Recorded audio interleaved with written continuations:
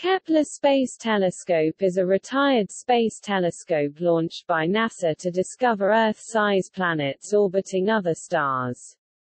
Named after astronomer Johannes Kepler, the spacecraft was launched on March 7, 2009, into an Earth-trailing heliocentric orbit.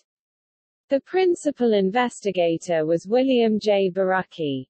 After 9 years of operation, the telescope's reaction control system fuel was depleted, and NASA announced its retirement on October 30, 2018, designed to survey a portion of Earth's region of the Milky Way to discover Earth-size exoplanets in or near habitable zones and estimate how many of the billions of stars in the Milky Way have such planets. Kepler's sole scientific instrument is a photometer that continually monitored the brightness of approximately 150,000 main sequence stars in a fixed field of view.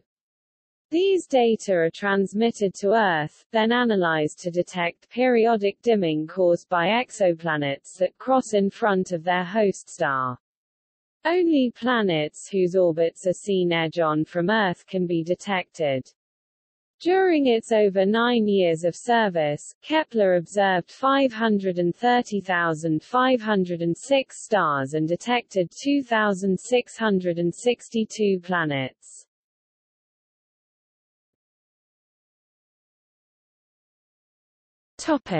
History. Kepler Space Telescope was part of NASA's Discovery program of relatively low-cost science missions. The telescope's construction and initial operation were managed by NASA's Jet Propulsion Laboratory, with Ball Aerospace responsible for developing the Kepler flight system. The Ames Research Center is responsible for the ground system development, mission operations since December 2009, and scientific data analysis. The initial planned lifetime was 3.5 years, but greater than expected noise in the data, from both the stars and the spacecraft, meant additional time was needed to fulfill all mission goals.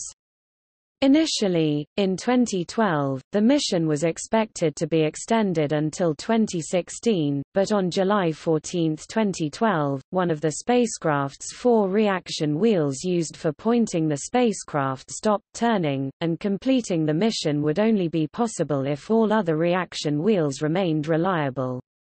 Then, on May 11, 2013, a second reaction wheel failed, disabling the collection of science data and threatening the continuation of the mission. On August 15, 2013, NASA announced that they had given up trying to fix the 2 failed reaction wheels. This meant the current mission needed to be modified, but it did not necessarily mean the end of planet hunting. NASA had asked the space science community to propose alternative mission plans, potentially including an exoplanet search, using the remaining 2 good reaction wheels and thrusters. On November 18, 2013, the K2 Second Light proposal was reported. This would include utilizing the disabled Kepler in a way that could detect habitable planets around smaller, dimmer red dwarfs. On May 16, 2014, NASA announced the approval of the K2 extension. By January 2015, Kepler and its follow-up observations had found 1,013 confirmed exoplanets in about 440 star systems, along with a further 3,199 unconfirmed planet candidates. 4 planets have been confirmed through Kepler's K2 mission. In November 2013, astronomers estimated, based on Kepler space mission data, that there could be as many as 40 billion rocky Earth-size exoplanets orbiting in the habitable zones of Sun-like stars and red dwarfs within the Milky Way. It is estimated that 11 billion of these planets may be orbiting Sun-like stars. The nearest such planet may be 3.7 parsecs (12 light-years) away, according to the scientists. On January 6, 2015, NASA announced the 1,000th confirmed exoplanet discovered by the Kepler Space Telescope. 4 of the newly confirmed exoplanets were found to orbit within habitable zones of their related stars. 3 of the 4, Kepler 438b, Kepler 442b and Kepler 452b, are almost Earth-size and likely rocky. The 4th, Kepler 440b, is a super-Earth. On May 10, 2016, NASA verified 1,284 new exoplanets found by Kepler, the single largest finding of planets to date. Kepler data has also helped scientists observe and understand supernovae. Measurements were collected every half hour, so the light curves were especially useful for studying these types of astronomical events. On October 30, 2018, after the spacecraft ran out of fuel, NASA announced that the telescope would be retired. The telescope was shut down the same day, bringing an end to its 9-year service. Kepler observed 530,506 stars and discovered 2,662 exoplanets over its lifetime. A newer NASA mission, TESS, launched in 2018, is continuing the search for exoplanets.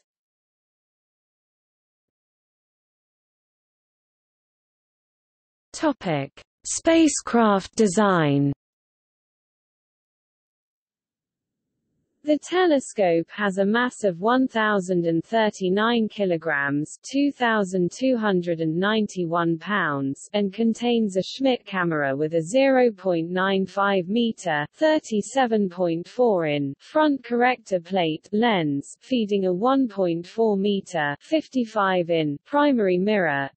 At the time of its launch, this was the largest mirror on any telescope outside Earth orbit, though the Herschel Space Observatory took this title a few months later. Its telescope has a 115-day (2, about 12-degree diameter) field of view (FOV), roughly equivalent to the size of one's fist held at arm's length. Of this, 105-day (2) is of science quality, with less than 11% vignetting. The photometer has a soft focus to provide excellent photometry, rather than sharp images.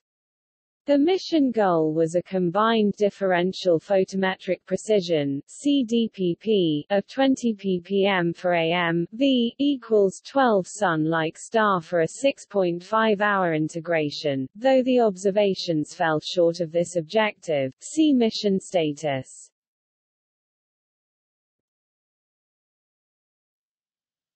Topic: Camera.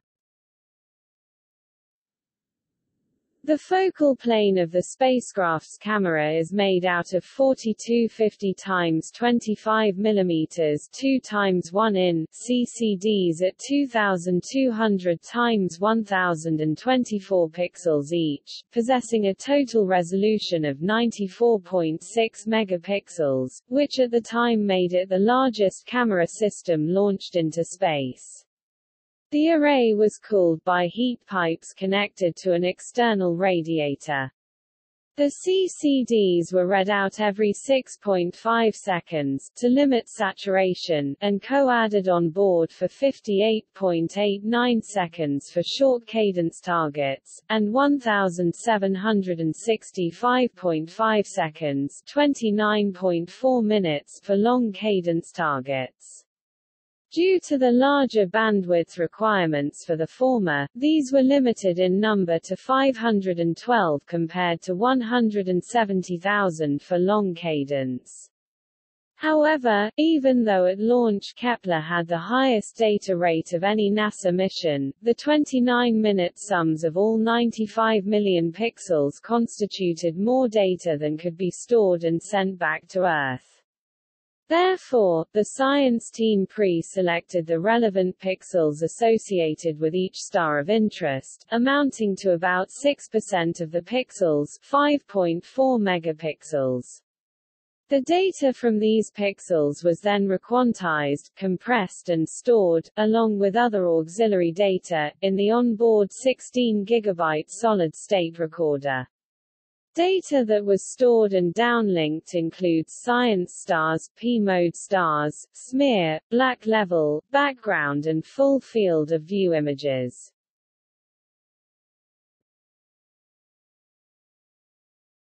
Topic: Primary mirror.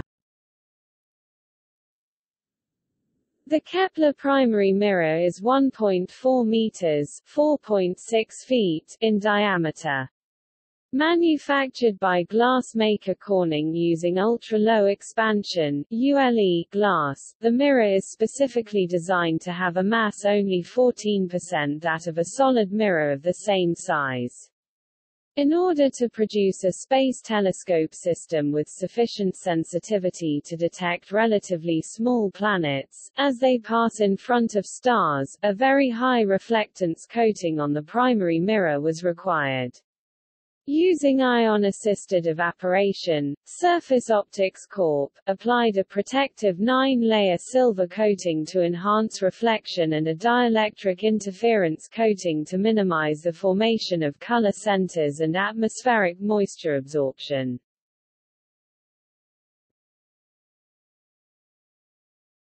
Topic: Photometric performance. In terms of photometric performance, Kepler worked well, much better than any Earth-bound telescope, but short of design goals. The objective was a combined differential photometric precision (CDPP) of 20 parts per million (ppm) on a magnitude 12 star for a 6.5-hour integration. This estimate was developed allowing 10 ppm for stellar variability, roughly the value for the Sun. The obtained accuracy for this observation has a wide range, depending on the star and position on the focal plane, with a median of 29 ppm.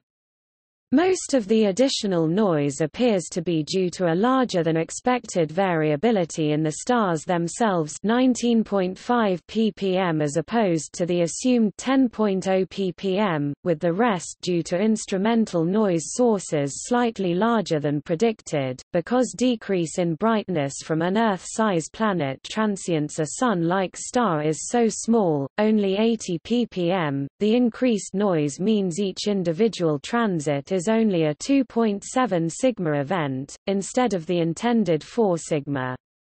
This, in turn, means more transits must be observed to be sure of a detection. Scientific estimates indicated that a mission lasting 7 to 8 years, as opposed to the originally planned 3.5 years, would be needed to find all transient Earth-sized planets. On April 4, 2012, the Kepler mission was approved for extension through the fiscal year 2016, but this also depended on all remaining reaction wheels staying healthy, which turned out not to be the case. See spacecraft history below.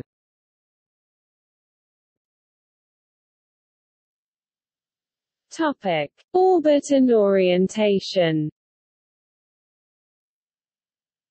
Kepler orbits the Sun, which avoids Earth occultations, stray light, and gravitational perturbations and torques inherent in an Earth orbit.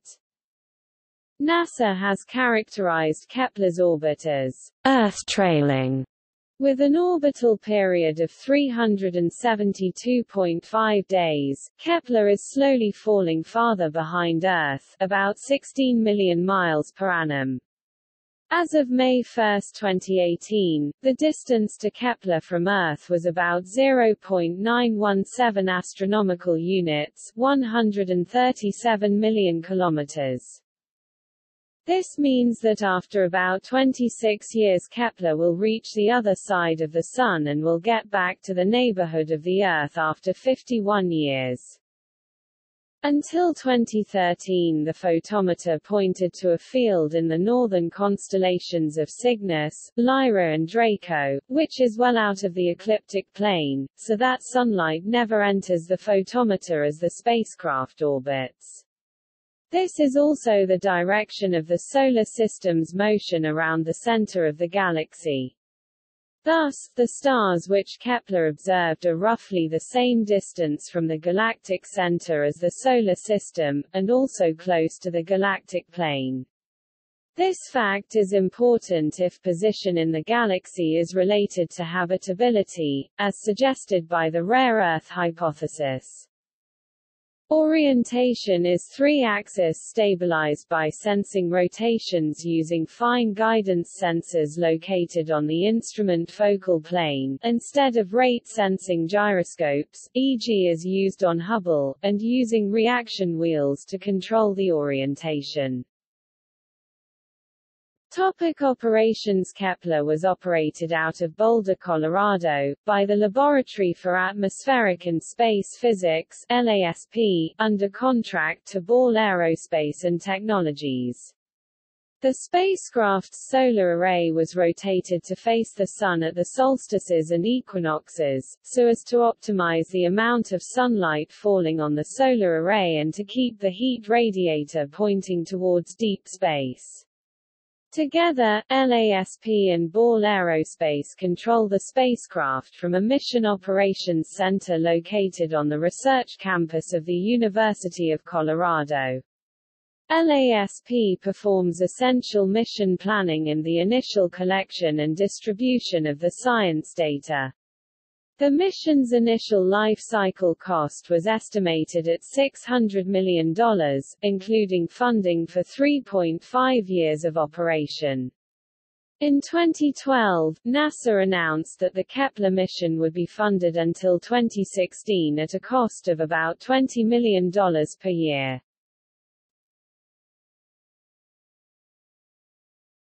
Topic: Communications. NASA contacted the spacecraft using the X-band communication link twice a week for command and status updates. Scientific data are downloaded once a month using the Ka-band link at a maximum data transfer rate of approximately 550 kilobytes per second.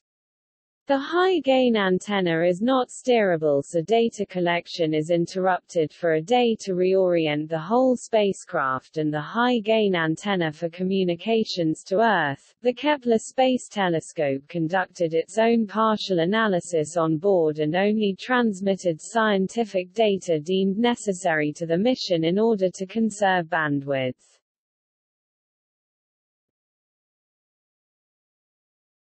Topic: Data management. Science data telemetry collected during mission operations at LASP is sent for processing to the Kepler Data Management Center (DMC), which is located at the Space Telescope Science Institute on the campus of Johns Hopkins University in Baltimore, Maryland. The science data telemetry is decoded and processed into uncalibrated FITS format science data products by the DMC, which are then passed along to the Science Operations Center (SOC) at NASA Ames Research Center, for calibration and final processing. The SOC at NASA Ames Research Center (ARC) develops and operates the tools needed to process scientific data for use by the Kepler Science Office (SO). Accordingly, the SOC develops the pipeline data processing software based on scientific algorithms developed jointly by the SO and SOC.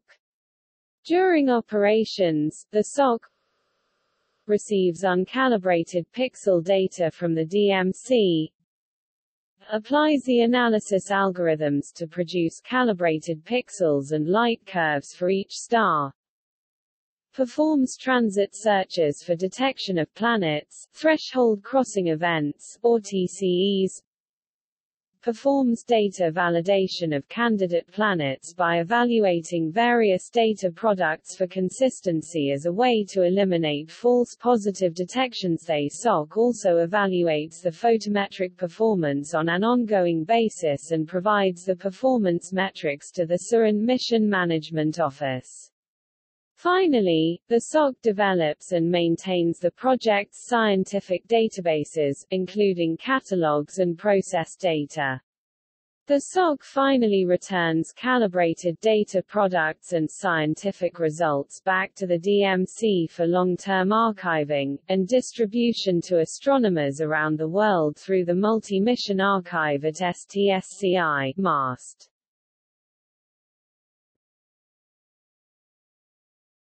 Topic: Reaction wheel failures.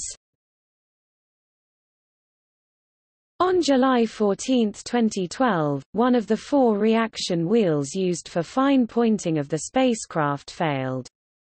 While Kepler requires only 3 reaction wheels to accurately aim the telescope, another failure would leave the spacecraft unable to aim at its original field. After showing some problems in January 2013, a second reaction wheel failed on May 11, 2013, ending Kepler's primary mission. The spacecraft was put into safe mode, then from June to August 2013 a series of engineering tests were done to try to recover either failed wheel. By August 15, 2013, it was decided that the wheels were unrecoverable, and an engineering report was ordered to assess the spacecraft's remaining capabilities. This effort ultimately led to the K2 follow-on mission observing different fields near the ecliptic.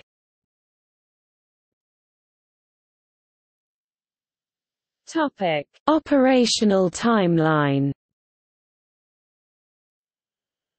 In January 2006, the project's launch was delayed 8 months because of budget cuts and consolidation at NASA. It was delayed again by 4 months in March 2006 due to fiscal problems. At this time, the high-gain antenna was changed from a gimbal-led design to one fixed to the frame of the spacecraft to reduce cost and complexity, at the cost of 1 observation day per month. The Kepler Observatory was launched on March 7, 2009, at 3 hours 49 minutes and 57 seconds Coordinated Universal Time aboard a Delta II rocket from Cape Canaveral Air Force Station, Florida. The launch was a success and all 3 stages were completed by 4:55 Coordinated Universal Time.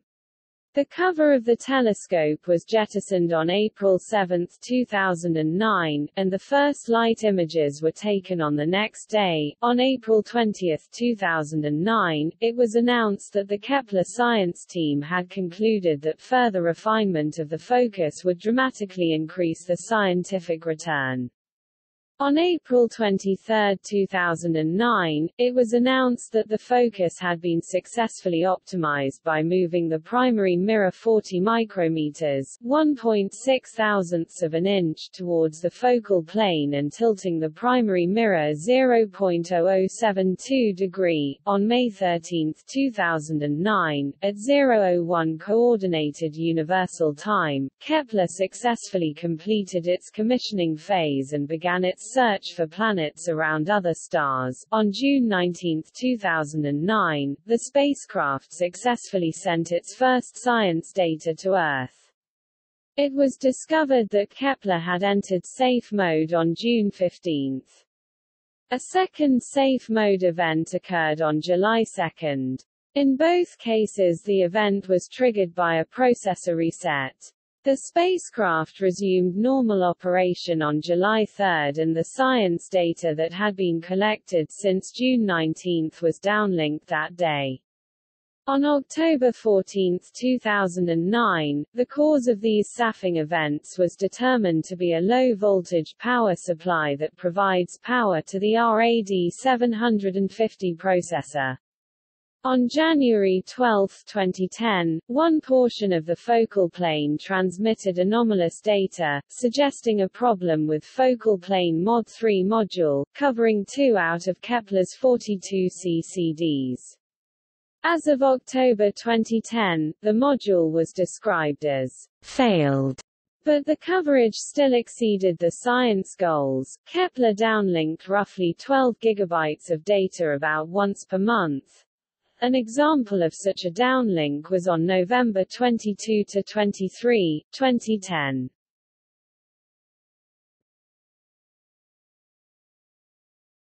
Topic: Field of view. Kepler has a fixed field of view (FOV) against the sky. The diagram to the right shows the celestial coordinates and where the detector fields are located, along with the locations of a few bright stars with celestial north at the top left corner. The mission website has a calculator that will determine if a given object falls in the FOV, and if so, where it will appear in the photo detector output data stream. Data on exoplanet candidates is submitted to the Kepler Follow-up Program, or KFOP, to conduct follow-up observations.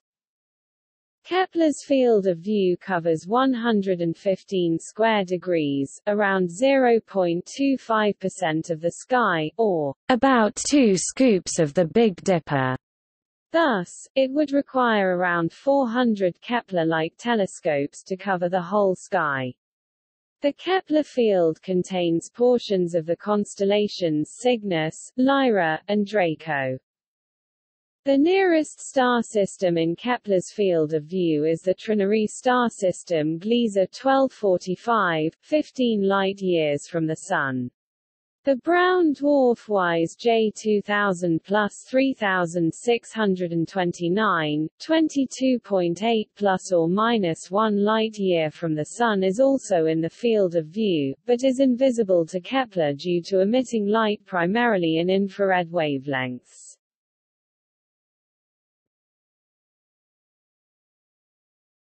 Topic: Objectives and methods.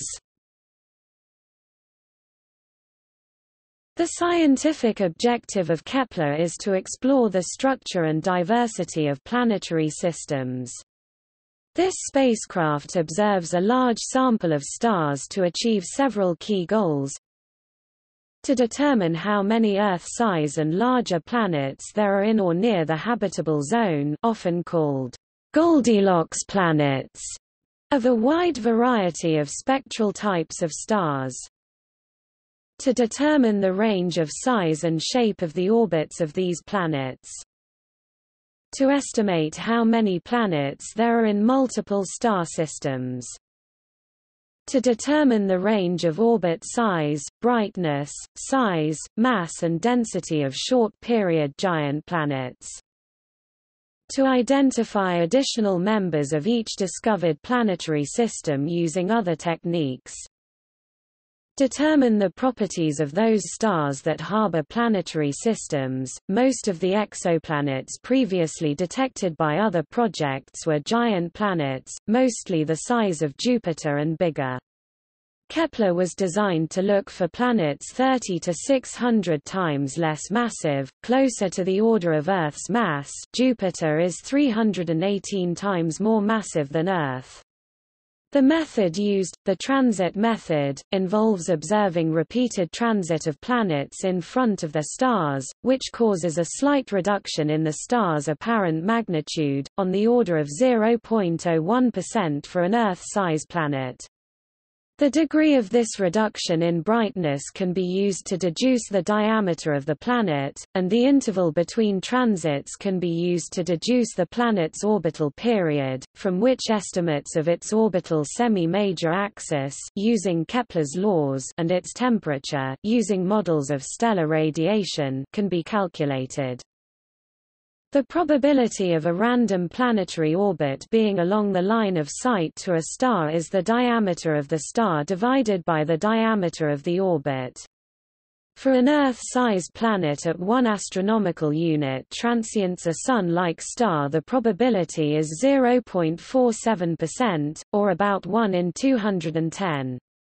For a planet like Venus orbiting a Sun-like star, the probability is slightly higher, at 0.65%. If the host star has multiple planets, the probability of additional detections is higher than the probability of initial detection, assuming planets in a given system tend to orbit in similar planes, an assumption consistent with current models of planetary system formation. For instance, if a Kepler-like mission conducted by aliens observed Earth transients the Sun, there is a 12% chance that it would also see Venus transients. Kepler's 115-day 2 field of view gives it a much higher probability of detecting Earth-sized planets than the Hubble Space Telescope, which has a field of view of only 10 square arc-minutes.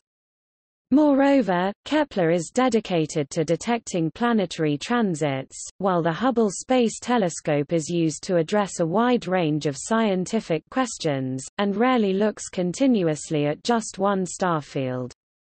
Of the approximately 500,000 stars in Kepler's field of view, around 150,000 stars were selected for observation. More than 90,000 are G-type stars on, or near, the main sequence. Thus, Kepler was designed to be sensitive to wavelengths of 400 to 865 nanometers where brightness of those stars peaks. Most of the stars observed by Kepler have apparent visual magnitude between 14 and 16, but the brightest observed stars have apparent visual magnitude of 8 or lower. Most of the planet candidates were initially not expected to be confirmed due to being too faint for follow-up observations. All the selected stars are observed simultaneously, with the spacecraft measuring variations in their brightness every 30 minutes. This provides a better chance for seeing a transit. The mission was designed to maximize the probability of detecting planets orbiting other stars.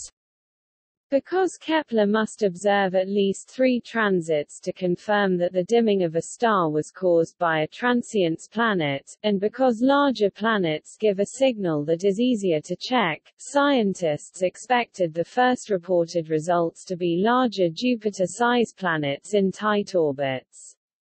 The first of these were reported after only a few months of operation.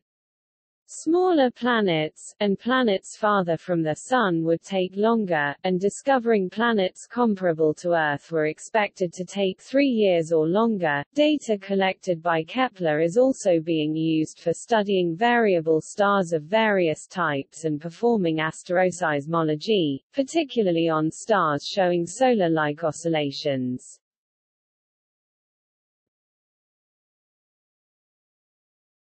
Topic: Planet finding process.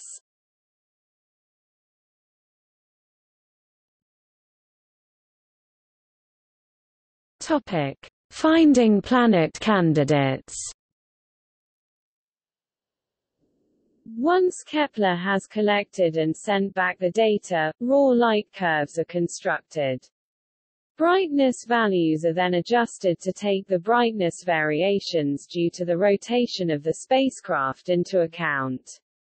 The next step is processing, folding, light curves into a more easily observable form and letting software select signals that seem potentially transit-like. At this point, any signal that shows potential transit-like features is called a threshold crossing event. These signals are individually inspected in 2 inspection rounds, with the first round taking only a few seconds per target. This inspection eliminates erroneously selected non-signals, signals caused by instrumental noise and obvious eclipsing binaries. Threshold crossing events that pass these tests are called Kepler objects of interest (KOI), receive a KOI designation and are archived. KOIs are inspected more thoroughly in a process called dispositioning. Those which pass the dispositioning are called Kepler planet candidates. The COI archive is not static, meaning that a Kepler candidate could end up in the false positive list upon further inspection. In turn, KOIs that were mistakenly classified as false positives could end up back in the candidates list. Not all the planet candidates go through this process. Circumbinary planets do not show strictly periodic transits, and have to be inspected through other methods. In addition, third-party researchers use different data processing methods, or even search planet candidates from the unprocessed light curve data. As a consequence, those planets may be missing COI designation. Topic: Confirming planet candidates.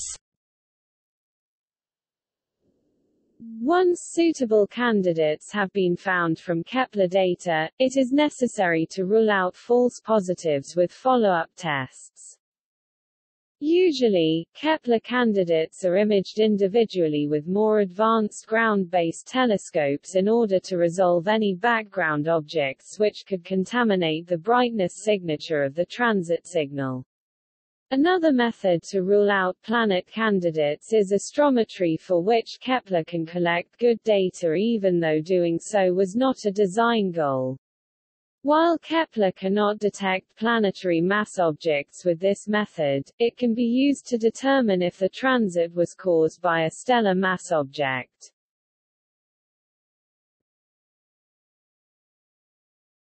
Topic: Through other detection methods. There are a few different exoplanet detection methods which help to rule out false positives by giving further proof that a candidate is a real planet. One of the methods, called Doppler spectroscopy, requires follow-up observations from ground-based telescopes.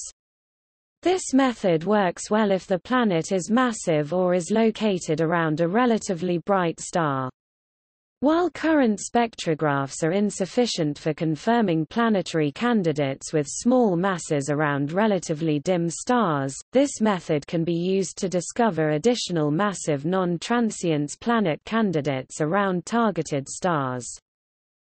In multiplanetary systems, planets can often be confirmed through transit timing variation by looking at the time between successive transits, which may vary if planets are gravitationally perturbed by each other. This helps to confirm relatively low-mass planets even when the star is relatively distant. Transit timing variations indicate that two or more planets belong to the same planetary system.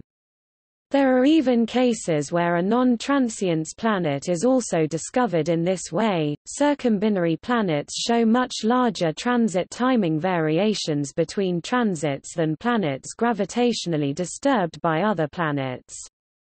Their transit duration times also vary significantly.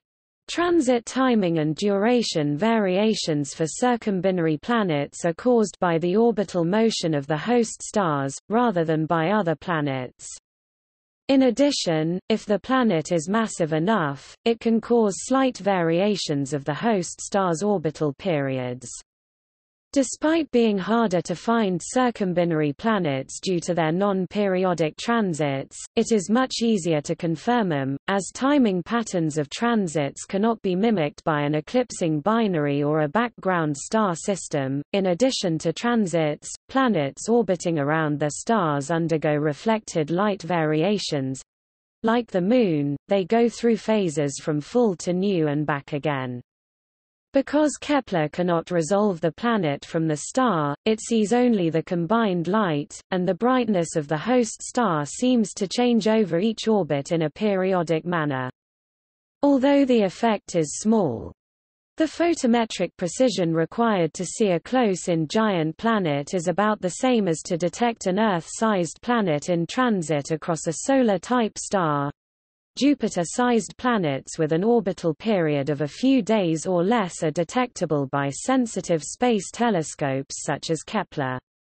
In the long run, this method may help find more planets than the transit method, because the reflected light variation with orbital phase is largely independent of the planet's orbital inclination, and does not require the planet to pass in front of the disk of the star. In addition, the phase function of a giant planet is also a function of its thermal properties and atmosphere, if any. Therefore, the phase curve may constrain other planetary properties, such as the particle size distribution of the atmospheric particles. Kepler's photometric precision is often high enough to observe a star's brightness changes caused by Doppler beaming or a star's shape deformation by a companion. These can sometimes be used to rule out hot Jupiter candidates as false positives caused by a star or a brown dwarf when these effects are too noticeable. However, there are some cases where such effects are detected even by planetary mass companions such as TRES 2b.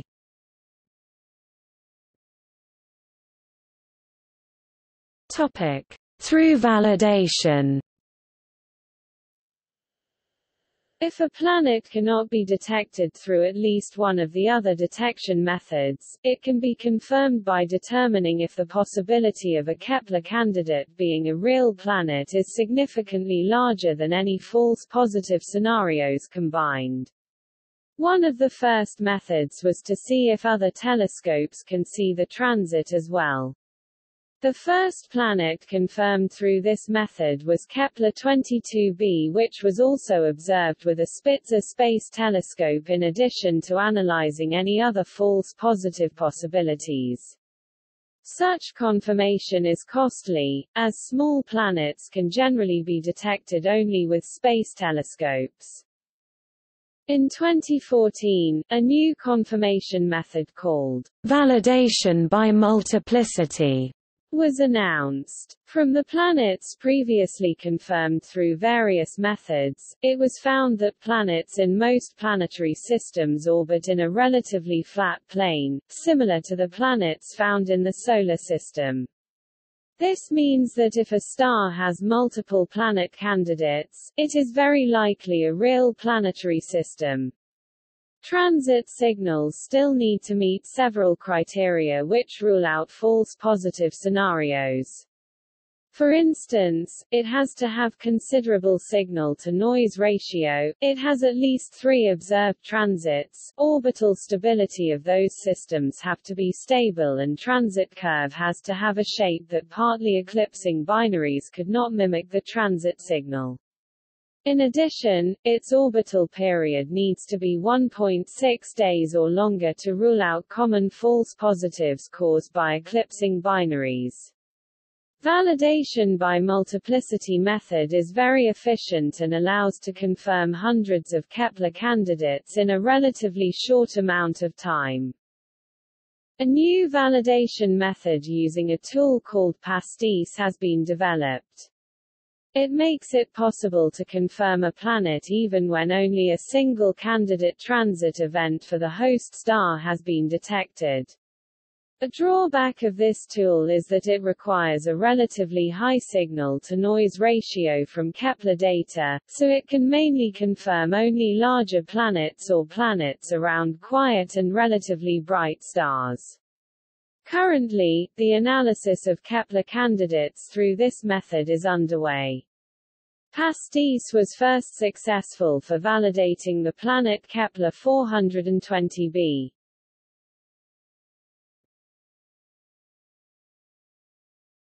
Topic: Mission results. The Kepler Space Telescope was in active operation from 2009 through 2013, with the first main results announced on January 4, 2010. As expected, the initial discoveries were all short-period planets. As the mission continued, additional longer-period candidates were found. As of October 2017, Kepler has discovered 5,011 exoplanet candidates and 2,512 confirmed exoplanets.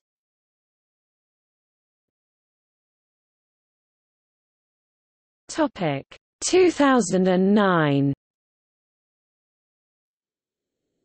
NASA held a press conference to discuss early science results of the Kepler mission on August 6, 2009.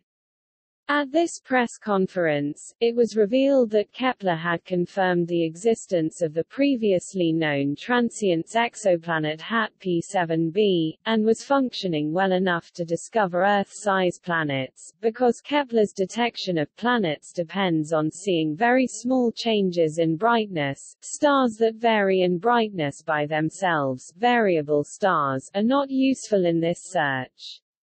From the first few months of data, Kepler scientists determined that about 7,500 stars from the initial target list are such variable stars. These were dropped from the target list, and replaced by new candidates. On November 4, 2009, the Kepler project publicly released the light curves of the dropped stars. The first new planet candidate observed by Kepler was originally marked as a false positive because of uncertainties in the mass of its parent star. However, it was confirmed 10 years later and is now designated Kepler 1658b. The first 6 weeks of data revealed 5 previously unknown planets, all very close to their stars. Among the notable results are one of the least dense planets yet found, 2 low-mass white dwarfs that were initially reported as being members of a new class of stellar objects, and Kepler 16b, a well-characterized planet orbiting a binary star.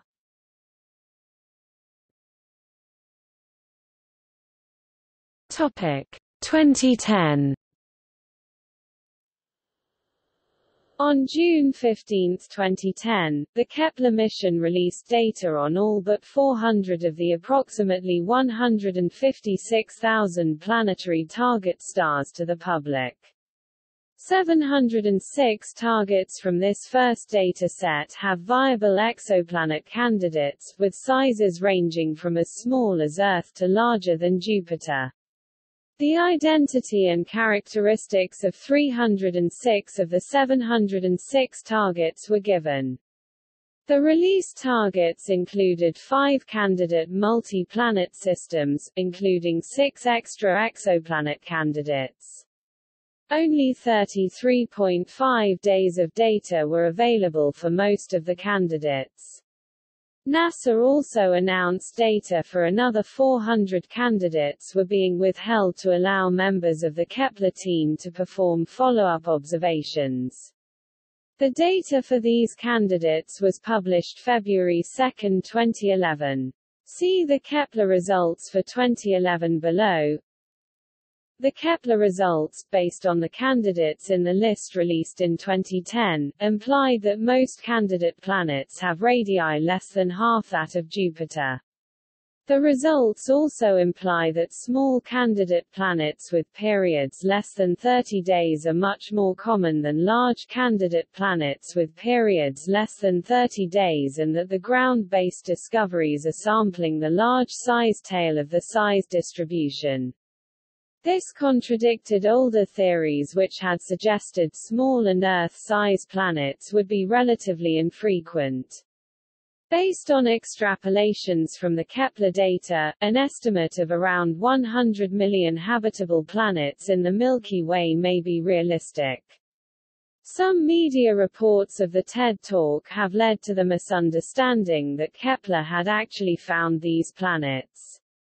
This was clarified in a letter to the director of the NASA Ames Research Center, for the Kepler Science Council dated August 2, 2010 states, "Analysis of the current Kepler data does not support the assertion that Kepler has found any Earth-like planets."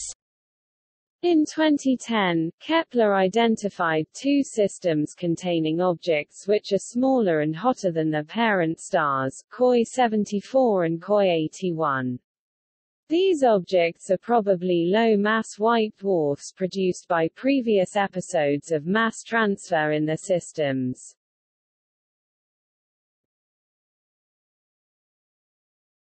Topic 2011. On February 2, 2011, the Kepler team announced the results of analysis of the data taken between 2 May and September 16, 2009. They found 1235 planetary candidates circling 997 host stars. The numbers that follow assume the candidates are really planets, though the official papers called them only candidates. Independent analysis indicated that at least 90% of them are real planets and not false positives. 68 planets were approximately Earth-size, 288 super-Earth-size, 662 Neptune-size, 165 Jupiter-size, and 19 up to twice the size of Jupiter. In contrast to previous work, roughly 74% of the planets are smaller than Neptune, most likely as a result of previous work finding large planets more easily than smaller ones. That February 2, 2011 release of 1235 exoplanet candidates included 54 that may be in the habitable zone, including 5 less than twice the size of Earth. There were previously only 2 planets thought to be in the habitable zone, so these new findings represent an enormous expansion of the potential number of Goldilocks planets, planets of the right temperature to support liquid water. All of the habitable zone candidates found thus far orbit stars significantly smaller and cooler than the Sun. Habitable candidates around Sun-like stars will take several additional years to accumulate the 3 transits required for detection. Of all the new planet candidates, 68 are 125% of Earth's size or smaller than all previously discovered exoplanets. Earth size and super-Earth size is defined as less than or equal to 2 Earth radii Re, or RP 2.0 Re, Table 5. 6 such planet candidates, namely Koi 326.01 RP equals 0.85, Koi 701.03 RP equals 1.73, Koi 268.01 RP equals 1.75, Koi 1026.01 RP equals 1.77, Koi 854.01 RP equals 1.91, Koi 70.03 RP equals 1.96. Table 6 are in the habitable zone. A more recent study found that one of these candidates, Koi 326.01, is in fact much larger and hotter than first reported. The frequency of planet observations was highest for exoplanets 2 to 3 times Earth size, and then declined in inverse proportionality to the area of the planet. The best estimate as of March 2011, after accounting for observational biases, was 5.4% of stars host Earth-size candidates, 6.8% host super-Earth-size candidates, 19.3% host Neptune-size candidates, and 2.55% host Jupiter-size or larger candidates. Multi-planet systems are common, 17% of the host stars have multi-candidate systems, and 33.9% of all the planets are in multiple planet systems. By December 5, 2011, the Kepler team announced that they had discovered 2,326 planetary candidates, of which 207 are similar in size to Earth, 680 are super-Earth size, 1,181 are Neptune size, 203 are Jupiter size and 55 are larger than Jupiter. Compared to the February 2011 figures, the number of Earth-size and super-Earth-size planets increased by 200% and 140% respectively. Moreover, 48 planet candidates were found in the habitable zones of surveyed stars, marking a decrease from the February figure. This was due to the more stringent criteria in use in the December data. On December 20, 2011, the Kepler team announced the discovery of the first Earth-size exoplanets, Kepler 20e and Kepler 20f, orbiting a Sun-like star, Kepler 20. Based on Kepler's findings, astronomer Seth Shostak estimated in 2011 that, within 1,000 light-years of Earth, there are at least 30,000 habitable planets. Also based on the findings, the Kepler team has estimated that there are at least 50 billion planets in the Milky Way, of which at least 500 million are in the habitable zone. In March 2011, astronomers at NASA's Jet Propulsion Laboratory (JPL) reported that about 1.4 to 2.7% of all Sun-like stars are expected to have Earth-size planets within the habitable zones of their stars. This means there are 2 billion of these Earth analogues in the Milky Way alone. The JPL astronomers also noted that there are 50 billion other galaxies, potentially yielding more than 1 sextillion Earth analog planets if all galaxies have similar numbers of planets to the Milky Way.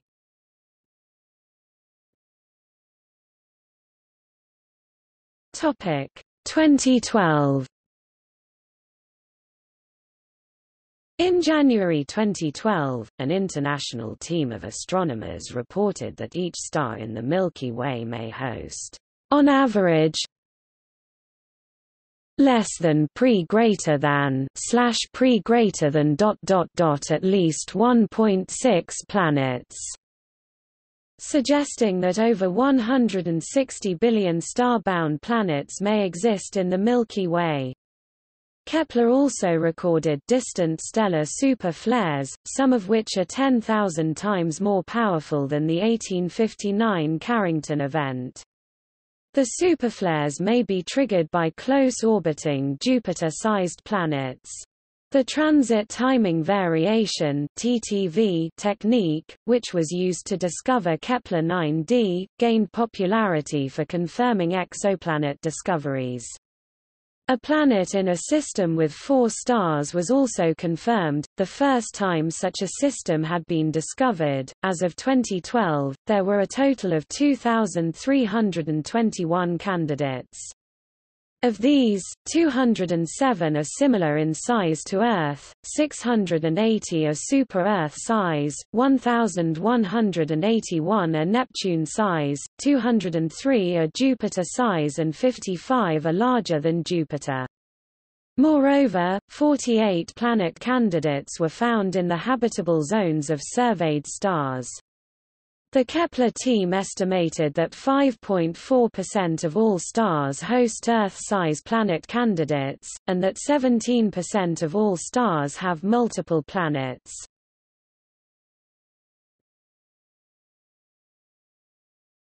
Topic 2013.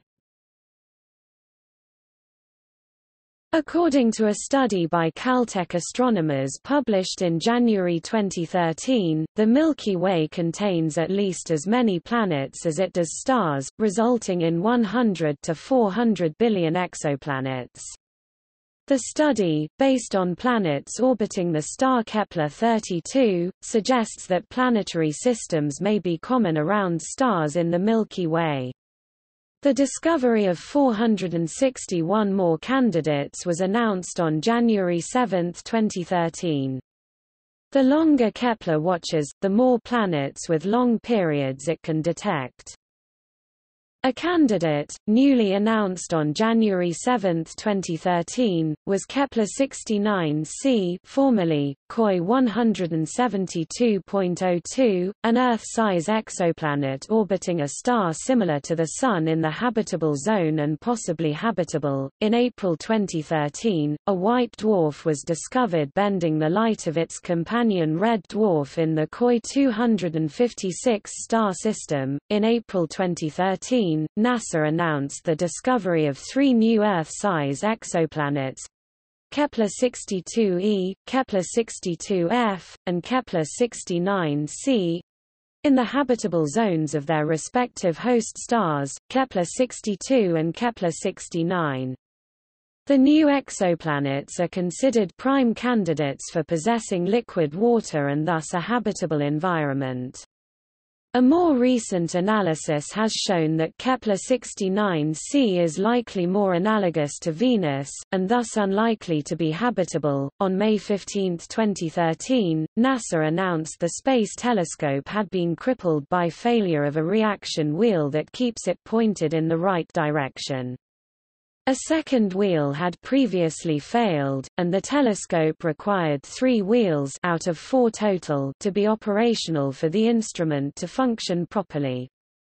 Further testing in July and August determined that while Kepler was capable of using its damaged reaction wheels to prevent itself from entering safe mode and of downlinking previously collected science data, it was not capable of collecting further science data as previously configured. Scientists working on the Kepler project said there was a backlog of data still to be looked at, and that more discoveries would be made in the following couple of years. Despite the setback, although no new science data from Kepler field had been collected since the problem, an additional 63 candidates were announced in July 2013 based on the previously collected observations. In November 2013, the second Kepler Science Conference was held. The discoveries included the median size of planet candidates getting smaller compared to early 2013, preliminary results of the discovery of a few circumbinary planets and planets in the habitable zone.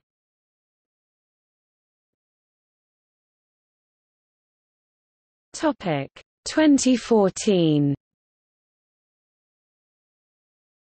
On February 13, over 530 additional planet candidates were announced residing around single-planet systems. Several of them were nearly Earth-sized and located in the habitable zone. This number was further increased by about 400 in June 2014. On February 26, scientists announced that data from Kepler had confirmed the existence of 715 new exoplanets. A new statistical method of confirmation was used called verification by multiplicity, which is based on how many planets around multiple stars were found to be real planets. This allowed much quicker confirmation of numerous candidates which are part of multiplanetary systems. 95% of the discovered exoplanets were smaller than Neptune and 4, including Kepler 296f, were less than 2.5 the size of Earth and were in habitable zones where surface temperatures are suitable for liquid water. In March, a study found that small planets with orbital periods of less than 1 day are usually accompanied by at least one additional planet with orbital period of 1 to 50 days. This study also noted that ultra-short period planets are almost always smaller than 2 Earth radii unless it is a misaligned hot Jupiter. On April 17, the Kepler team announced the discovery of Kepler 186f, the first nearly Earth-sized planet located in the habitable zone. This planet orbits around a red dwarf. In May 2014, K2 observations fields 0 to 13 were announced and described in detail. K2 observations began in June 2014. In July 2014, the first discoveries from K2 field data were reported in the form of eclipsing binaries.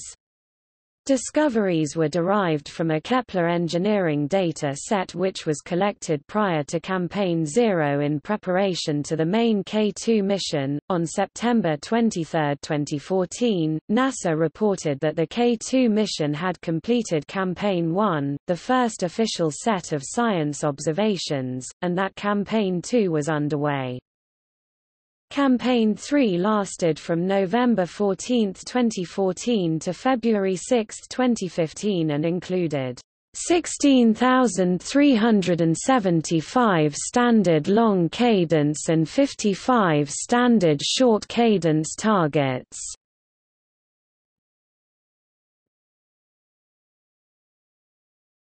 Topic 2015. In January 2015, the number of confirmed Kepler planets exceeded 1,000. At least two, Kepler 438b and Kepler 442b, of the discovered planets announced that months were likely rocky and in the habitable zone. Also in January 2015, NASA reported that 5 confirmed sub-Earth-sized rocky exoplanets, all smaller than the planet Venus, were found orbiting the 11.2 billion-year-old star Kepler 444, making this star system, at 80% of the age of the universe, the oldest yet discovered. In April 2015, Campaign 4 was reported to last between February 7, 2015, and April 24, 2015, and to include observations of nearly 16,000 target stars and 2 notable open star clusters, Pleiades and Hyades. In May 2015, Kepler observed a newly discovered supernova, KSN 2011b, Type 1a, before, during and after explosion. Details of the pre-nova moments may help scientists better understand dark energy. On July 24, 2015, NASA announced the discovery of Kepler 452b, a confirmed exoplanet that is near Earth in size and found orbiting the habitable zone of a Sun-like star. The 7th Kepler Planet Candidate Catalog was released, containing 4,696 candidates, an increase of 521 candidates since the previous catalog release in January 2015. On September 14, 2015, astronomers reported unusual light fluctuations of KIC 8,462,852, an F-type main sequence star in the constellation Cygnus, as detected by Kepler, while searching for exoplanets. Various hypotheses have been presented, including comets, asteroids, and an alien civilization.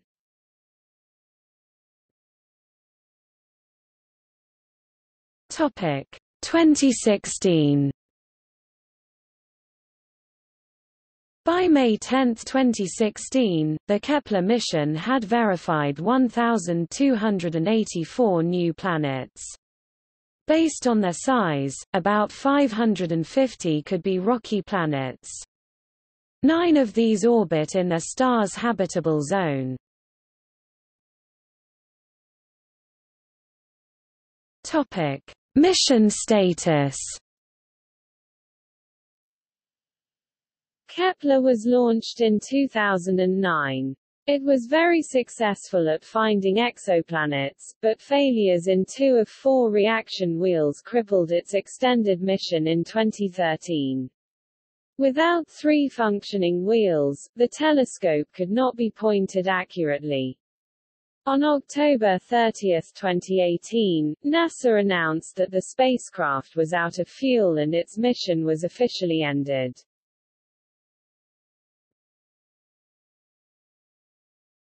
Topic: Extension. In April 2012, an independent panel of senior NASA scientists recommended that the Kepler mission be continued through 2016.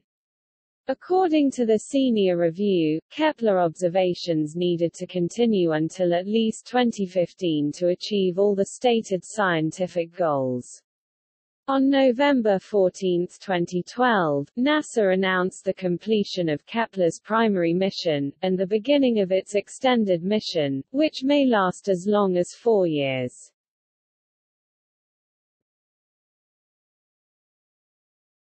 Topic: Reaction wheel issues. In July 2012, one of Kepler's 4 reaction wheels, Wheel 2, failed. On May 11, 2013, a second wheel, Wheel 4, failed, jeopardizing the continuation of the mission, as 3 wheels are necessary for its planet hunting. Kepler had not collected science data since May because it was not able to point with sufficient accuracy. On July 18 and 22 reaction wheels 4 and 2 were tested respectively. Wheel 4 only rotated counterclockwise but Wheel 2 ran in both directions, albeit with significantly elevated friction levels. A further test of Wheel 4 on July 25 managed to achieve bidirectional rotation. Both wheels, however, exhibited too much friction to be useful. On August 2, NASA put out a call for proposals to use the remaining capabilities of Kepler for other scientific missions. Starting on August 8, a full systems evaluation was conducted. It was determined that Wheel 2 could not provide sufficient precision for scientific missions and the spacecraft was returned to a rest state to conserve fuel. Wheel 4 was previously ruled out because it exhibited higher friction levels than Wheel 2 in previous tests. Sending astronauts to fix Kepler is not an option because it orbits the Sun and is millions of kilometers from Earth. On August 15, 2013, NASA announced that Kepler would not continue searching for planets using the transit method after attempts to resolve issues with 2 of the 4 reaction wheels failed. An engineering report was ordered to assess the spacecraft's capabilities, its 2 good reaction wheels and its thrusters. Concurrently, a scientific study was conducted to determine whether enough knowledge can be obtained from Kepler's limited scope to justify its $18 million per year cost. Possible ideas included searching for asteroids and comets, looking for evidence of supernovas, and finding huge exoplanets through gravitational microlensing. Another proposal was to modify the software on Kepler to compensate for the disabled reaction wheels.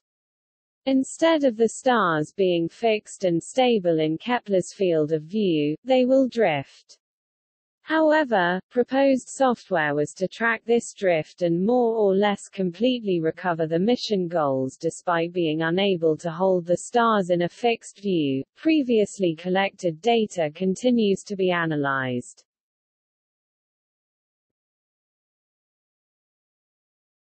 Topic: Second Light K2.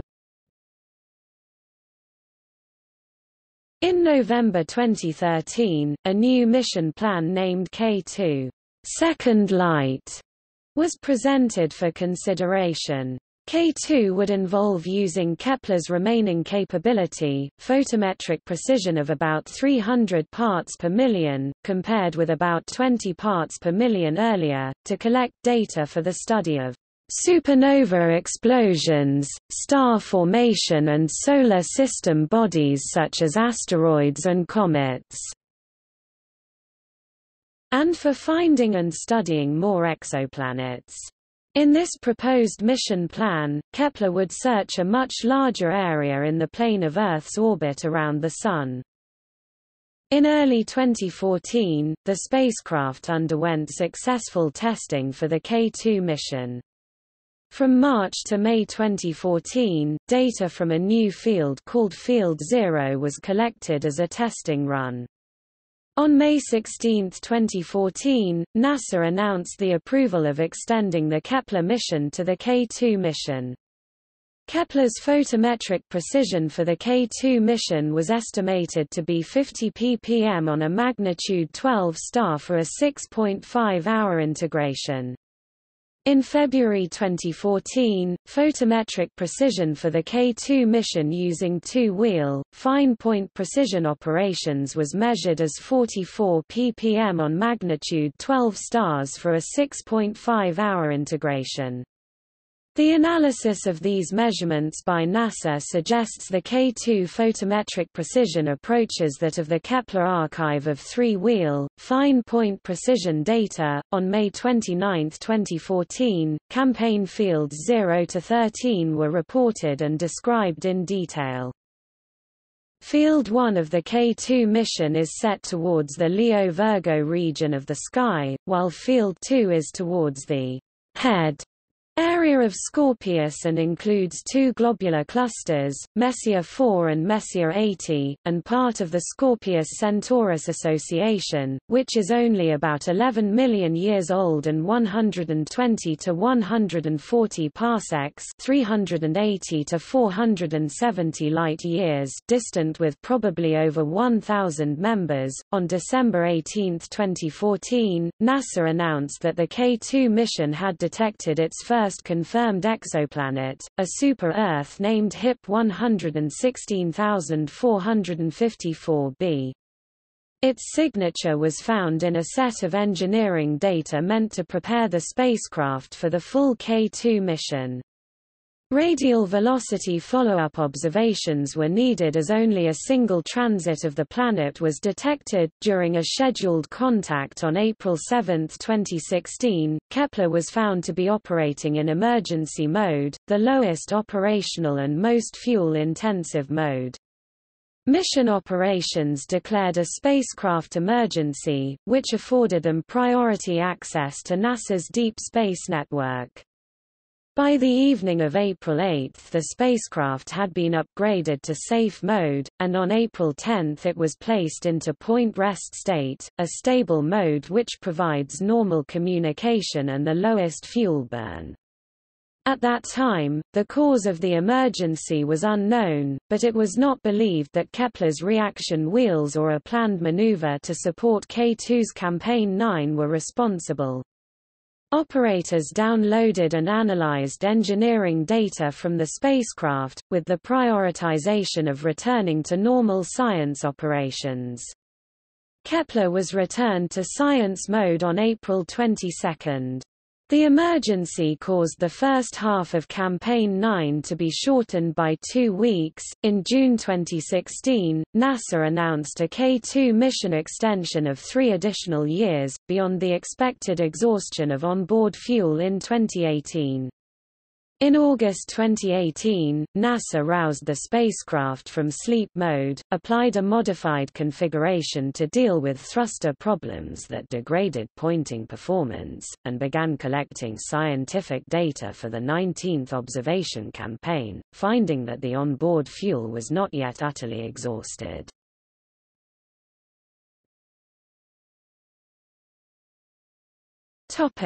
Data releases.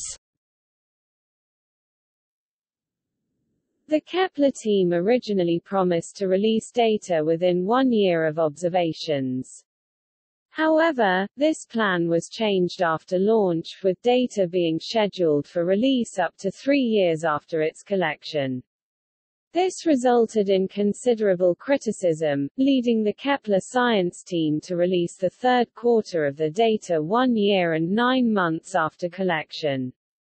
The data through September 2010, quarters 4, 5, and 6 was made public in January 2012.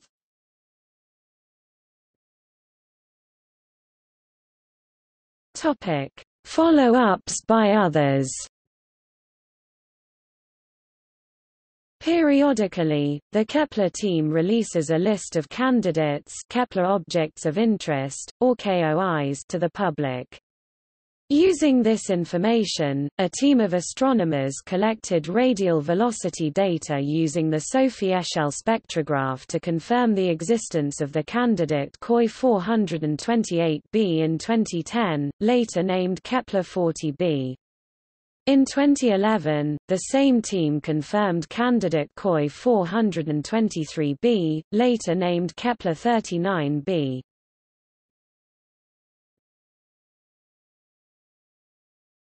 Topic: Citizen scientist participation.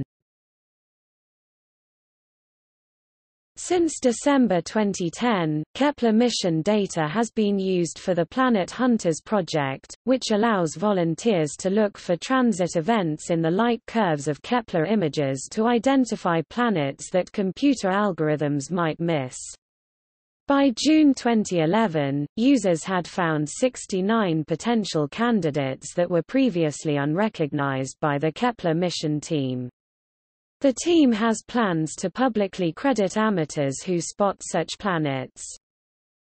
In January 2012, the BBC programme Stargazing Live aired a public appeal for volunteers to analyse planethunters.org data for potential new exoplanets. This led two amateur astronomers, one in Peterborough, England, to discover a new Neptune-sized exoplanet, to be named Threepleton Holmes B. 100,000 other volunteers were also engaged in the search by late January, analyzing over 1 million Kepler images by early 2012. One such exoplanet, PH1b or Kepler 64b from its Kepler designation, was discovered in 2012. A second exoplanet, PH2b Kepler 86b, was discovered in 2013. In April 2017, ABC Stargazing Live, a variation of BBC Stargazing Live, launched the Zooniverse project, Exoplanet Explorers. While planethunters.org worked with archived data, Exoplanet Explorers used recently downlinked data from the K2 mission. On the first day of the project, 184 transit candidates were identified that passed simple tests. On the second day, the research team identified a star system, later named K2-138, with a Sun-like star and 4 super-Earths in a tight orbit. In the end, volunteers helped to identify 90 exoplanet candidates. The citizen scientists that helped discover the new star system will be added as co-authors in the research paper when published.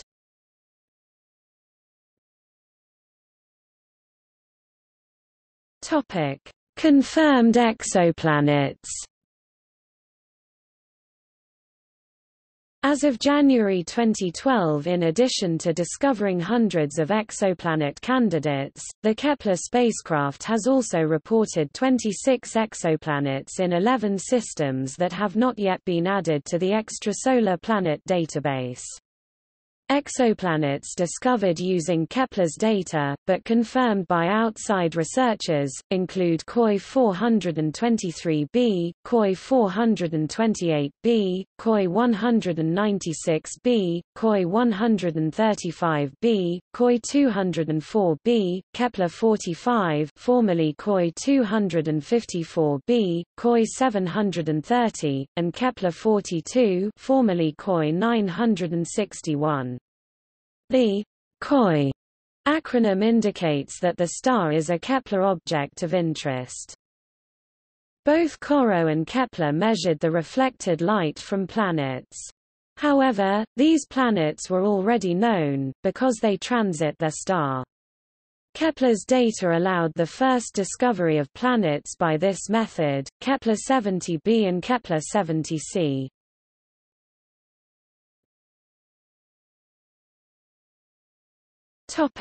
Kepler Input Catalog.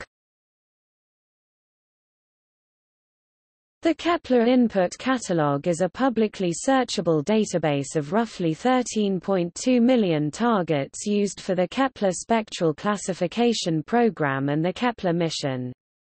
The catalog alone is not used for finding Kepler targets, because only a portion of the listed stars, about 1/3 of the catalog, can be observed by the spacecraft.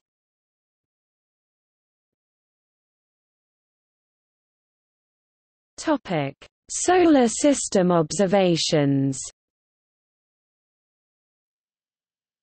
Kepler has been assigned an observatory code C55 in order to report its astrometric observations of small solar system bodies to the Minor Planet Center. In 2013, the alternative NeoKepler mission was proposed, a search for near-Earth objects, in particular potentially hazardous asteroids (PHAs).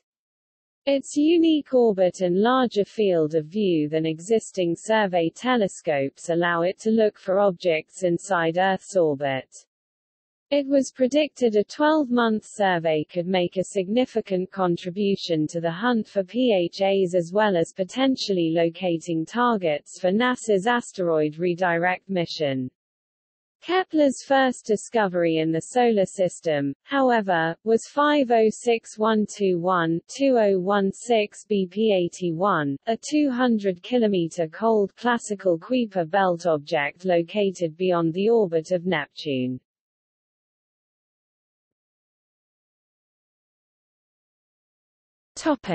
Retirement.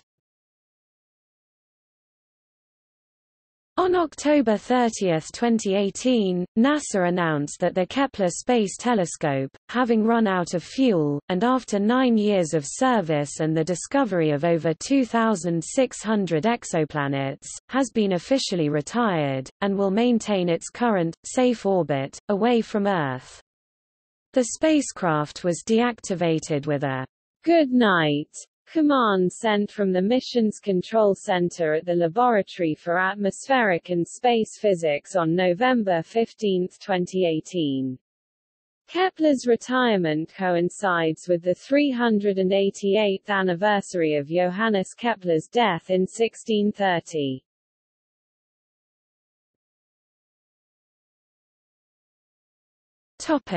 See also: Other space-based exoplanet search projects, Other ground-based exoplanet search projects. Notes